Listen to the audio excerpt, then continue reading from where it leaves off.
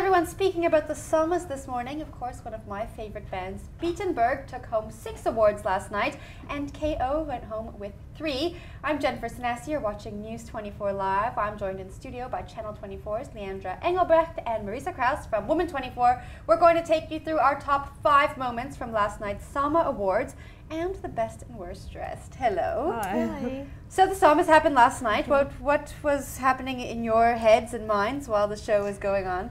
Well, I enjoyed the red carpet. Lots of bold colors, lots of interesting designs. I think that's the key word, is interesting. Yes. And Leandra, what stood out for you during the show? Well, I think one of the big features of the Somas are the collabs, and there were some fantastic collabs. Kurt Darren and Simpiwe Dana sang Afrikaans. That was one of the highlights.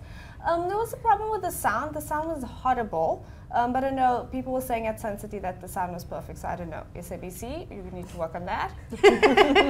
Just some tips for you. All right, let's go through our top 5 moments. Of course, Beatenberg won 6 out of 7 awards. These guys have come so far. Amazing. 6 awards. Doing it for Cape Town.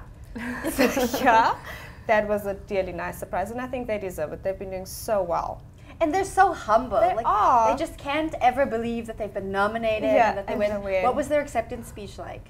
Wow, I know they came back when they received the other one saying, oh, we forgot to mention this one. So, yeah, I think they were overwhelmed as well. All right, next, AKA.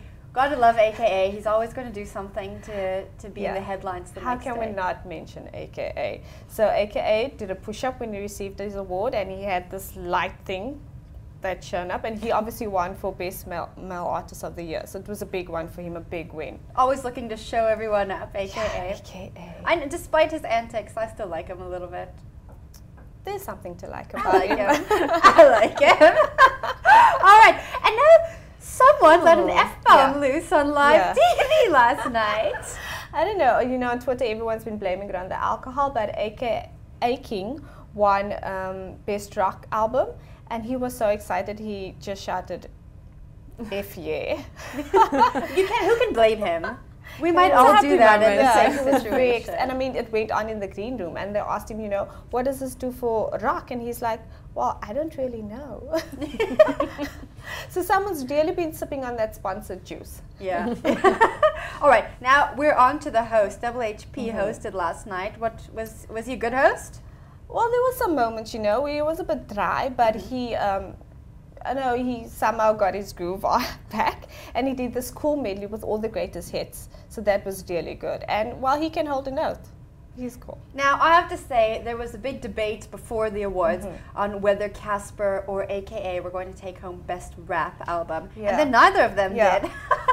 KO won, along with 2 other awards. So he's actually your last top moment, your 5th moment. Tell us why KO stunned us last night. Well, I think because at that other award show, he didn't really win anything. And that other one, you won't mention names.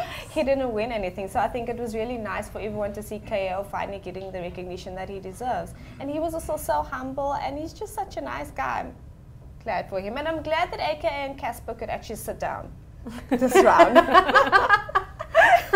Maybe they can level their heads out now. I hope so. All right, now I just have to bring up this mashup between Casper Nyovest and Prime Circle. How cool! It was amazing. I think he was channeling a bit of Kanye West and his moves. Everyone's talking about those moves.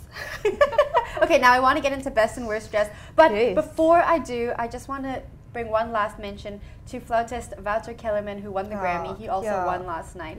So big ups to him, doing South Africa proud.